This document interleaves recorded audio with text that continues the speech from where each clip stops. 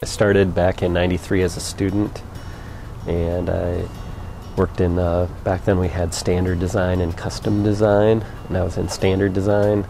So I did that for a couple years, then I got hired full-time after that into the custom design part of the company. And then as the company grew, we got to have kind of some different departments in the company.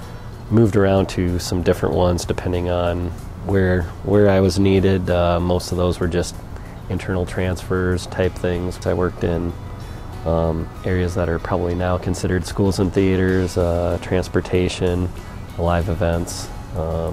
Did some stuff with the commercial group as well, so kind of had a big cross-section of experience in the different business units. So it's kind of been a real good background experience for to be familiar with everything, so that way when I have to work with all these different things, I kind of have some existing knowledge on that already. And it was something different. It was out of I'd kind of always been in a design role my whole career, and so manufacturing was something different.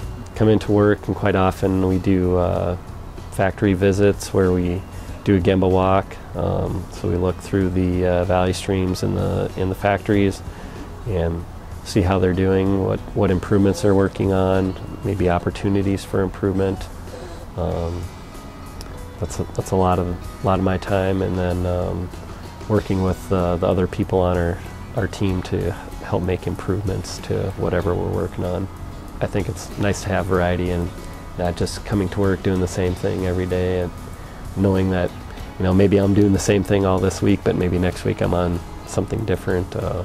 Seeing improvements occur, whether that's on the manufacturing floor, whether it's in business processes, information flow, or just people developing as well, and how they think and how they do their work.